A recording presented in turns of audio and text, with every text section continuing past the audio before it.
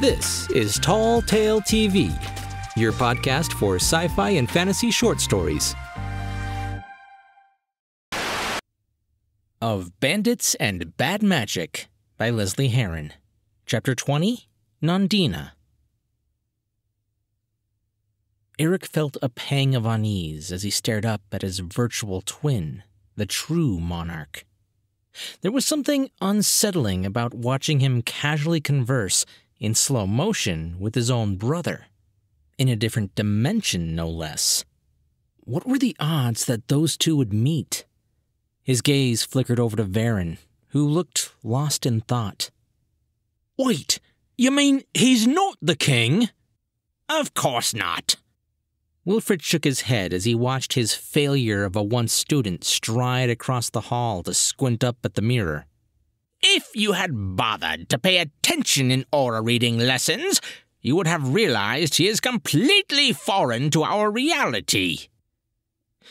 Atlas switched his glance between the two kings, a nervous sweat developing on his brow. But... He gave the mirror one last wary look before blurting out, What about all the magic? Pulling out a small, tightly wrapped sweet from somewhere inside his robe, Wilfred took a moment to unwrap the tiny candy and pop it in his mouth. That is a good question. He smacked the confection around his cheeks before bearing down on the man as he drew out his monocle once more. Outsiders never display magical talents. He pushed the single eyeglass on his face, giving the other man a once-over. Most species evolve under different conditions. What are you able to do? Eric's thoughts were punctuated by the invasion of his space, and he stumbled back a step, prying his eyes away from his brother. Just shadow magic. I can sometimes stop or slow them, but I haven't perfected it yet. He looked around into the comically magnified eye of the wizard and swallowed hard. And I apparently went into shock and plunged the world into a void of darkness? Varen stared up into the mirror at his brother. He looked older now, with several new lines creased beneath his smiling eyes. There was a tightness in his chest as he realized he was jealous at having never seen that look on his face. Wilfred smacked his lips, shaking his head as he did. Typical fear response. Someone told you to try the let it flow technique, didn't they? He pulled away, shoving the monocle back into an inside pocket of his robe. Hippy-dippy nonsense. Atlas ran the back of his hand across his forehead, wiping away the building sweat. His mouth felt suddenly parched as he approached his once teacher. What about all the stuff in the alleyway? His gaze flickered over to the false king. That was shade magic. He threw a hand up behind him, gesturing to the mirror. Something he was known for. Oh, they are talking about me. Eric rolled his eyes at the resurfacing voice in his mind. Yeah, some sort of shadow bug attached itself to me a while back, and it did all that, not me. Wilfred nearly choked on the candy as he sucked in a shocked gasp. Good gods, boy! Is that a shade eater? He flipped his attention to the Arcanist, leveling an accusatory glare at him. Your friend has been walking around with a soul-sucking parasitic revenant, and you never noticed? That was mean. I don't like him anymore. The old headmaster let out a dramatic sigh of discontent. With a bony finger, he began scrawling a sigil in the air. Hold still, and I shall remove it for you. Really don't like him anymore. Don't let him kill me. Friend. Wait! Eric tossed up a hand as he took a step back. Leave him alone. He's harmless. Harmless? Wilfred's brows knit together in response. Shade Eaters are deceased spirits who refuse to relinquish their identities. They can only sustain their existence by consuming the shade or soul of others. It will kill you. Not true. Not true. We have an arrangement. He doesn't take any more than I can regrow, and in return, he protects me. Eric shook his head as he felt Wraith cowering somewhere in his mind. Upon hearing those words, Herron pulled his gaze away from the mirror and exchanged a look with Eric. He felt a pit sink into his stomach.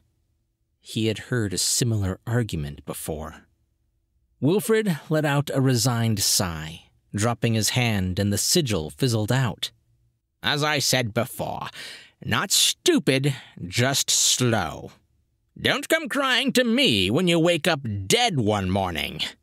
Although that does explain the shadow magic. You're cross-channeling one another. Evan pulled a face as he nudged the doctor in the shin. I kind of agree with the old crazy dude. That sounds like a really dumb idea, even for you. Eric rolled his eyes with an exasperated wail. Can we get back on track here?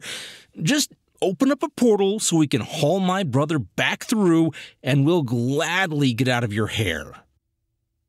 The headmaster popped another sweet into his mouth, blinking slowly at the man. What gave you the impression I could do that? Eric's mouth formed a line as he gave a broad gesture to the room they were standing in. Waving his hand dismissively, Wilfred shook his head as he replied, Peering into other worlds is not nearly as difficult as moving between them. He looked up to a large device hanging from the vaulted ceiling in the center of the room. Eric followed his gaze until he spotted a glimmering golden object comprised of a series of nested rings, each one smaller than the next and spinning on their own separate axes. There was a beautiful glow emanating from within that filled him with a sense of awe and wonder. That is the Ophanum. It's like an antenna for, what do you call them? Radios. If you know how to find the right frequencies, you can translate raw data into something understandable. Eric pulled his gaze away from the rotating rings. I've been opening portals for the better part of a year with technology. My device is just broken. He sighed. So, you're telling me that with all this magic and knowledge of quantum theory, you can't do the same? Open one? Yes. Wilfred chuckled. But an Arcanist trying to do so would be catastrophic. It would be the equivalent of trying to crack open an acorn with a battering ram. It'll get the job done, yes, but you could risk damaging the entire multiverse. Hypothetically, Atlas paused to raise a hand. Well, say an Arcanist was attempting to banish a giant plant beast and got interrupted, causing the spell to collapse and form a portal. What would happen? The headmaster narrowed his gaze. Hypothetically, we're lucky you didn't destroy the very fabric of existence. He reached out a hand to bonk his student on the head. Only the Life Shepherds have the magical know-how to tamper with dimensions and not do any damage. Finally, an answer. Eric cocked a grin. Life Shepherds? Atlas could see the light of hope on the false king's face and shook his head, feeling a shiver of dread ripple down his spine. More commonly referred to as the Wicker Witches. They're ancient creatures that reside in the swamps of the Dredgelands. They're old as the planet itself, and not to mention, scary as hell. Wilfred laughed. And the only people that will be able to help you. He clapped his hands together. Now that our business is complete, he began shooing at the interlopers. Goodbye. Eric resisted the old man's attempts to shuffle them from the room. Wait, I have so many questions. Of course you do. Wilfred shoved against them, pushing the last of them through the open door. I just don't care. Eric threw out his hands, grabbing onto the frame. There's so much I need to know. Wilfred took a step back, rolling his eyes as he did. Fine. With a snap of his bony fingers, a small book appeared in his hands. He pushed it against the other man's chest, causing him to relinquish his hold on the door to catch it. There. Try not to die. He turned his attention away. As for you, Master Atlas, this was pleasant. We should do it again. Say, in another decade or two? Eric had barely a moment to register the book when the headmaster slammed the door in their faces, leaving them alone in the hallway. Evan sighed as he pushed his hands on his hips. If we're going to a swamp, one of you is going to have to carry me. Eric turned, ready to ask the Arcanist to help them navigate the endless halls in order to leave, when he realized they were already standing back in the dusty foyer. Wait, what? He looked around. How did we get back here? Atlas shifted uncomfortably. Well, they don't call it the Infinite Tower for nothing. The hallways change all the time, and the headmaster has a modicum of control over it. But, listen. Eric shrugged and shoved the book into his bag. Well, saves us a trip. Let's get out of here. Atlas held up a hand, pushing against the other man's attempts to leave.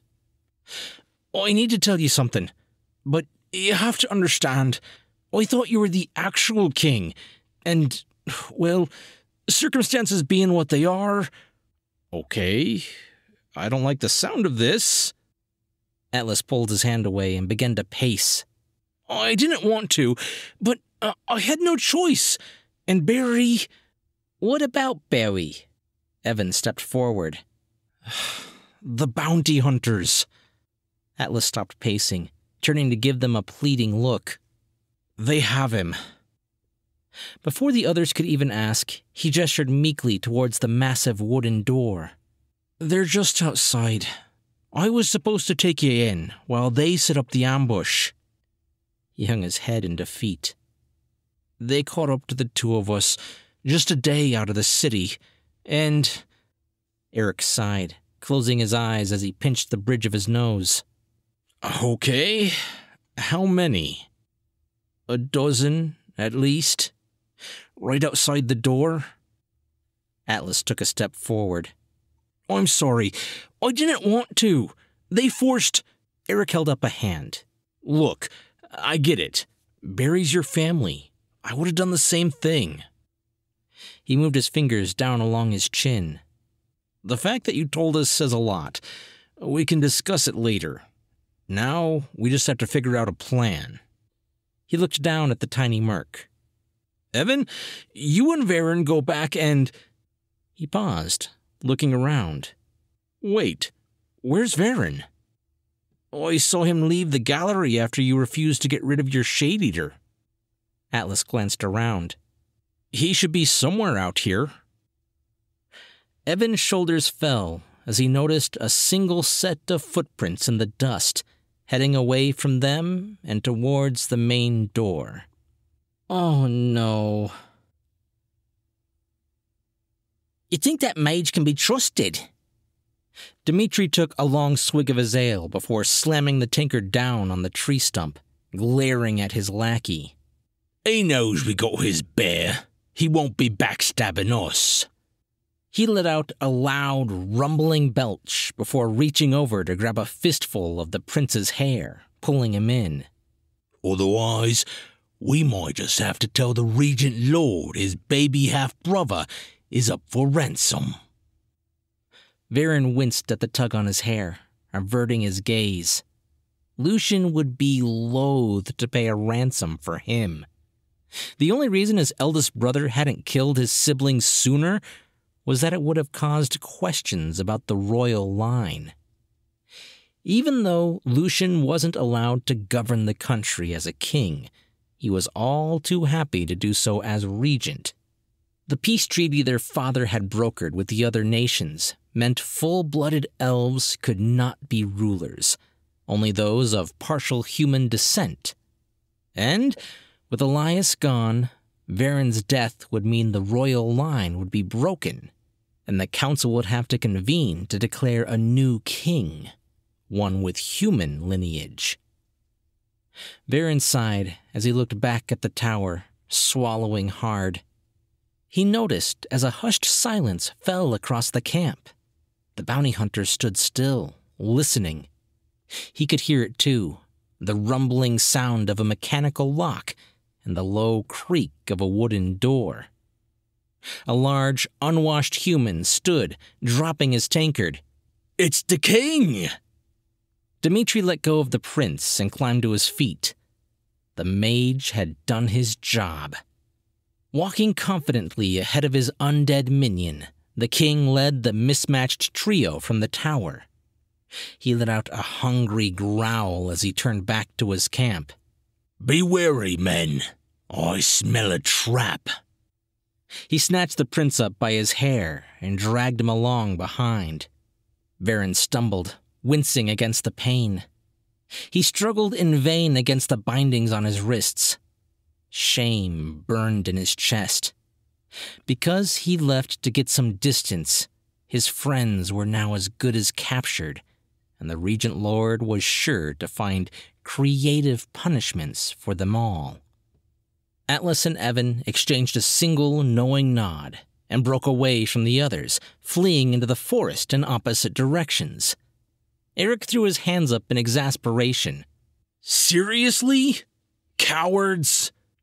The unwashed human turned to his leader. "Shall we send some men after them?" Dimitri grinned and shook his thick head. "No, the king here is the real payday. Besides, Atlas will be back. We still have his pet." He made a point to kick the large creature as they walked past. It was muzzled, chained, and weak from being beaten and half-starved for the better part of a month. Eric ground his teeth as he watched the ogre of a man climb the hill, parting the dead brush in his wake. He hoped the bounty hunter was too focused on his prize to go after the others. The plan was to flank the camp and spook the hunters out with some magic, rescuing Varen and Barry without so much as a fistfight. But looking at the group of outlaws and ruffians, he was having some doubts. He folded his arms and forced a stoic look on his face as he watched the man come to a stop 20 feet from him. Dimitri pulled the prince closer, throwing him onto his knees in front of him. He withdrew a dagger from his vest and placed the blade's edge against Varen's throat, a wicked grin curling his features. "If you don't want your brother harmed, your majesty, I suggest you come with us, quietly, and without any magics." There was a long, rasping moan as Bob shuffled forward. It turned into a growl, like that of a hungry dog, as flecks of purple sparked to life in his milky, wide eyes. Let's have some fun. I want to play.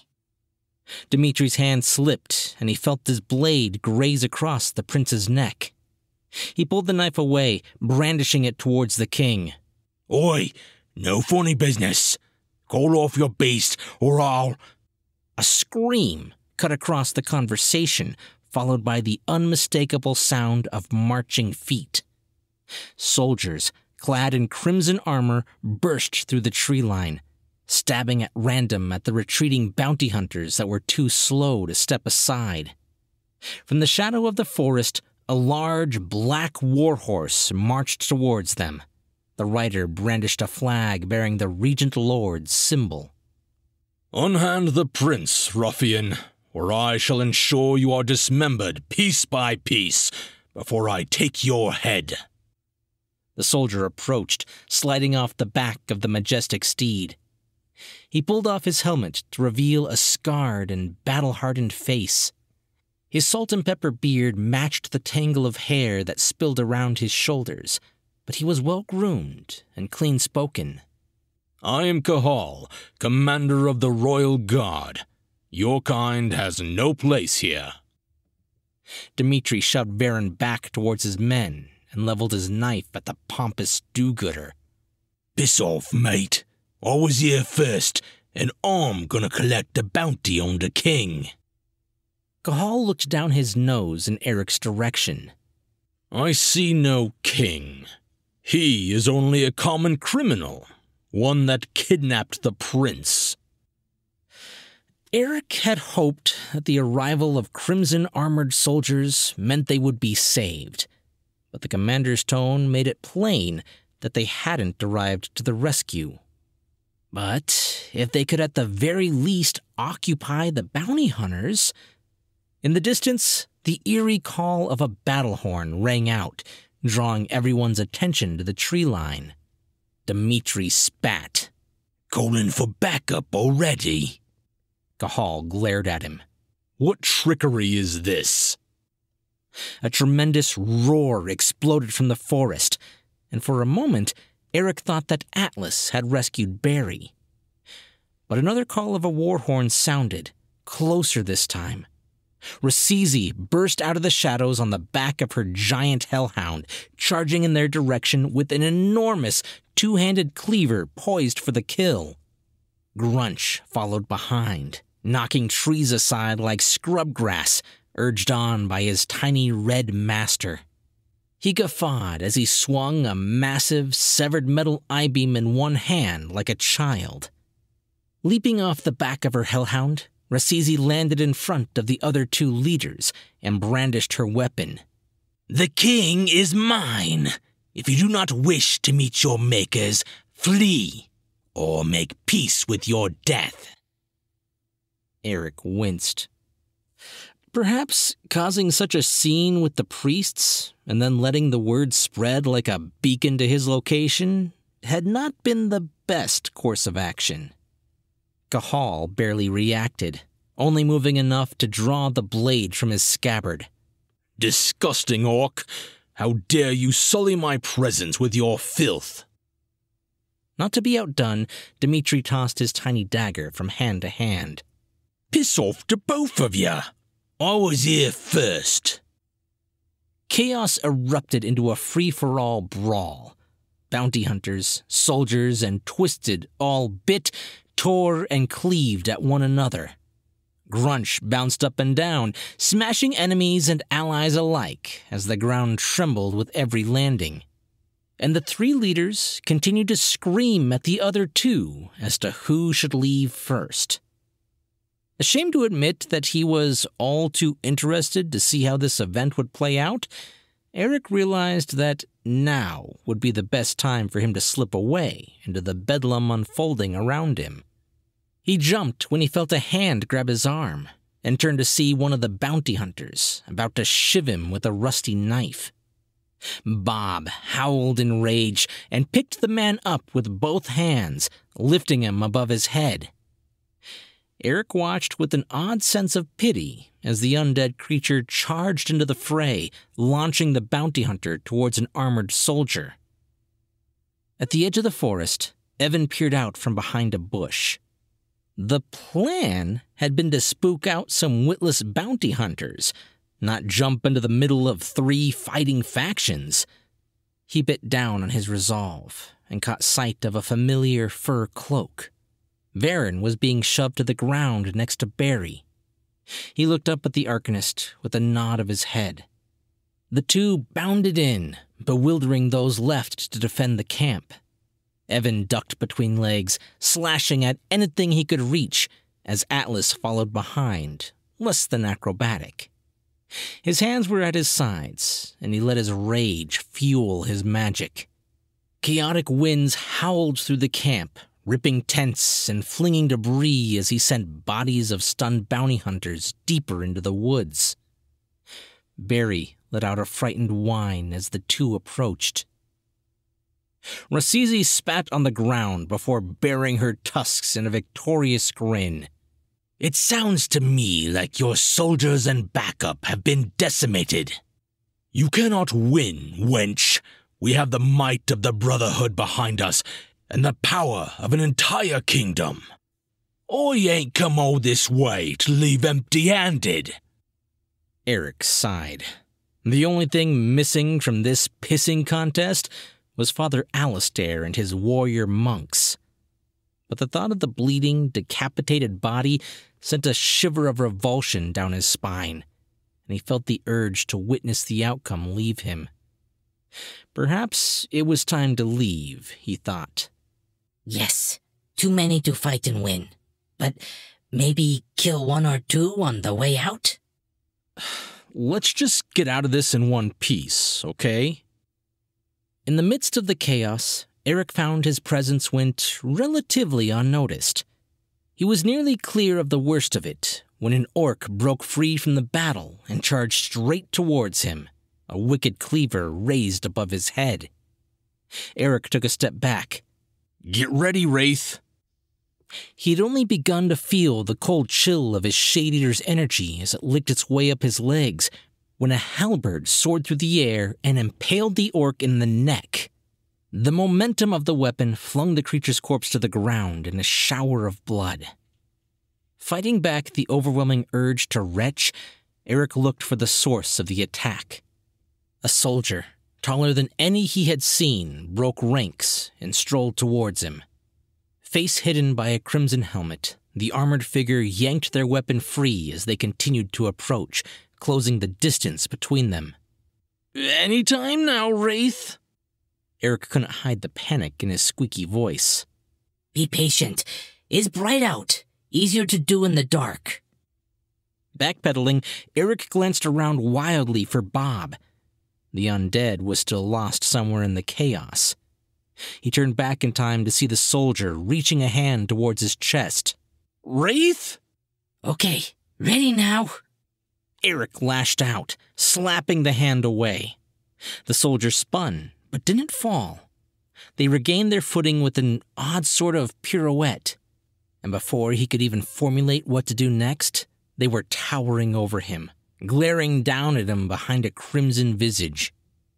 Okay, now what? Eric scanned his brain and landed on an image of the way his brother would wind up his punches. He reeled back a fist and let it loose with all of Wraith's enhanced power. The soldier simply stepped to the side and tapped the king on the back of the head.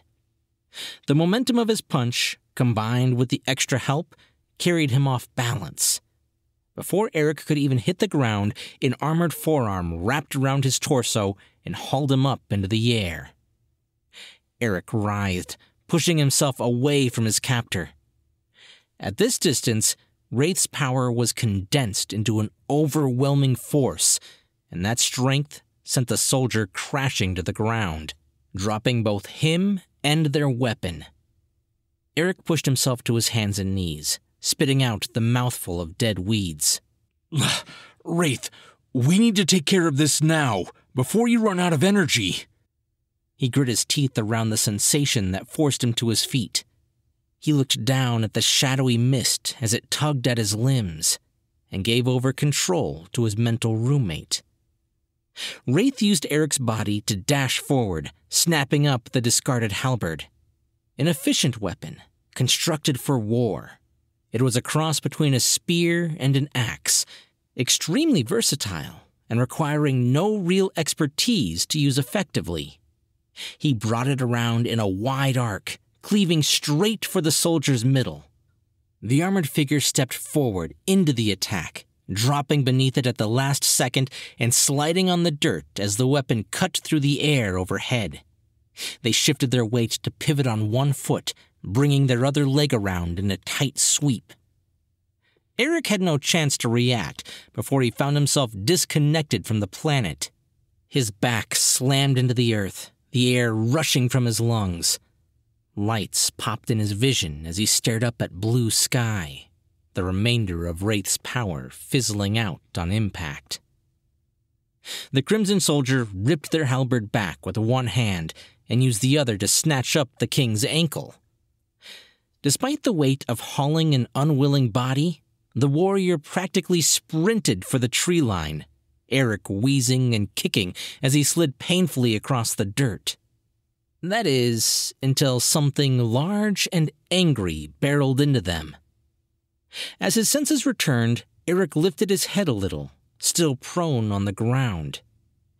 He saw Barry peel back his lips and let out a tremendous roar. He slammed a massive paw down onto the soldier's chest and pinned them in place. Atlas was standing on the bear's back, purple balls of flame flickering in each hand. "That's my friend you're kidnapping." The soldier let out a bark of laughter as they grasped the bear's paw with both hands and twisted. The sudden jerking motion elicited a yelp of pain, and the beast collapsed to one side, sending the mage tumbling into the decaying field. The spell broke, and fire exploded outward, lighting the dry grass ablaze. Eric's mouth dropped as the crimson soldier stood and gripped him by the shirt, hauling him into the air. "How?" Now I don't feel bad for losing.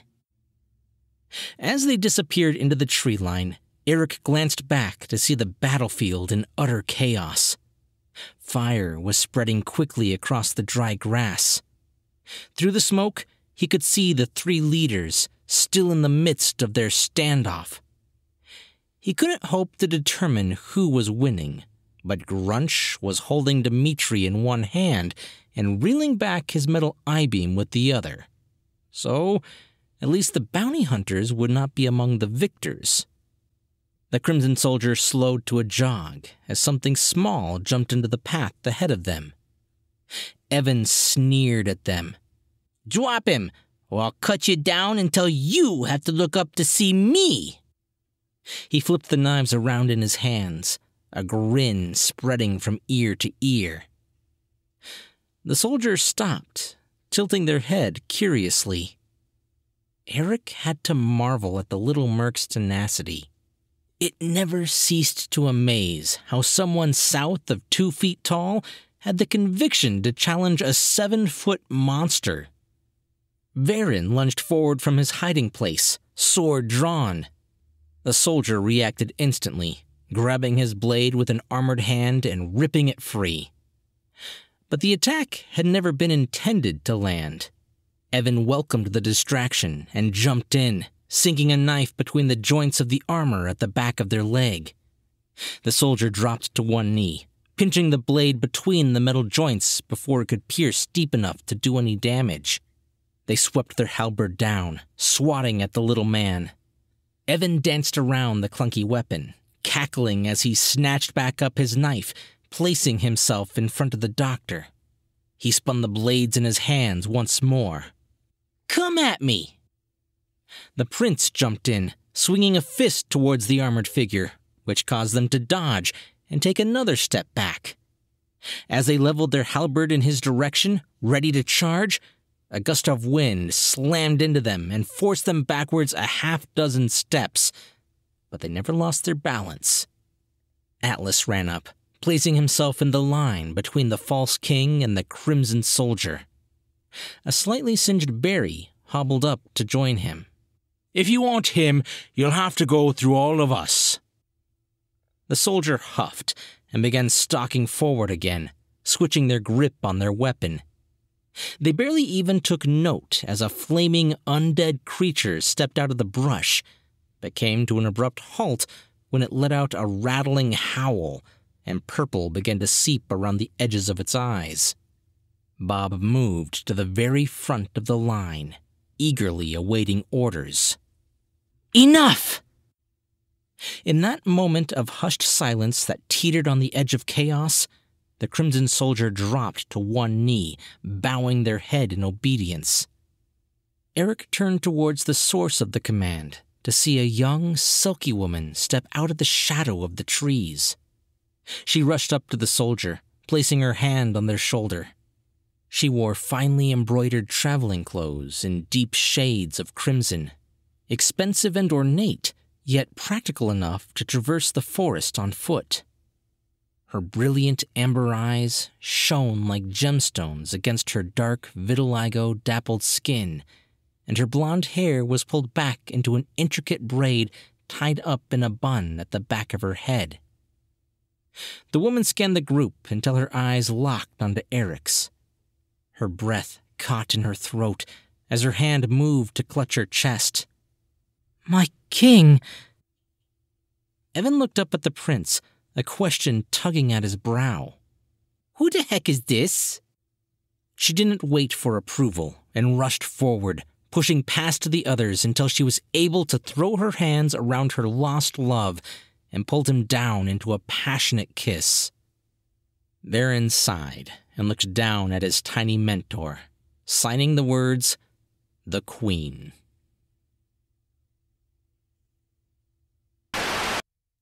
Of Bandits and Bad Magic is Book 3 of the ongoing series by Lesley Herron. Tune in every few weeks to hear the latest chapter as it's being written. If you'd like to listen to Books 1 and 2, you can find links in the description. Stupid boy. Never listened to anything. How he's still alive, I have no idea. Wait, where's my cheese? Why, that little sneak thief! Try and steal from me, will you? Miscreant. If I could expel him again, I would. I warned him what would happen. He can't have gotten too far. Let's see him steal from me with jellyfish for... I suppose it's only a bit of cheese.